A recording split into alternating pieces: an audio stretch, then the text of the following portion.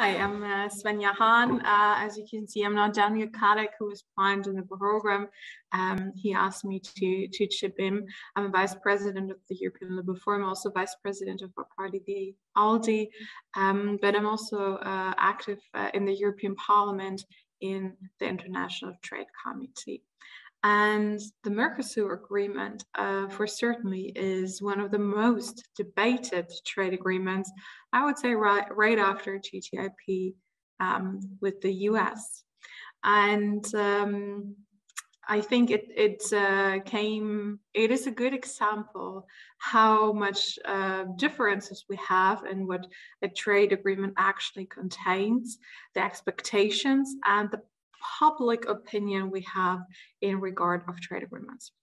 It is a trade agreement that has been negotiated for 20 years. It would have been the biggest block by block agreement. It would have entre bloques y va a tener los mercados más grandes conectados en el huge potential.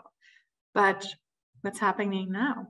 It's I would not say in the fridge, but it's definitely in the back of the drawer of our cupboard. And we really need to ask ourselves why.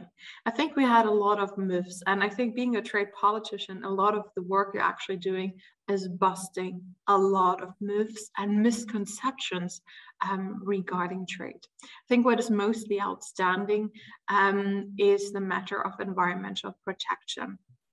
I think we all remember the pictures of the burning Amazon, and I think it's our jointly responsibility to combat climate change, to stop deforestation.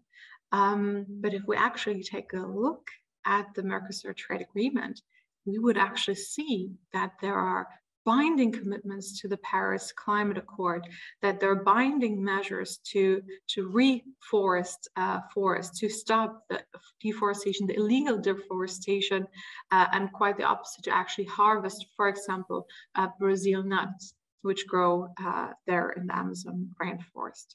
So the question we would have to ask ourselves, why is it that we have such misconceptions that, well, such an agreement would actually, for the first time, give us the opportunity to have a say on what is happening there?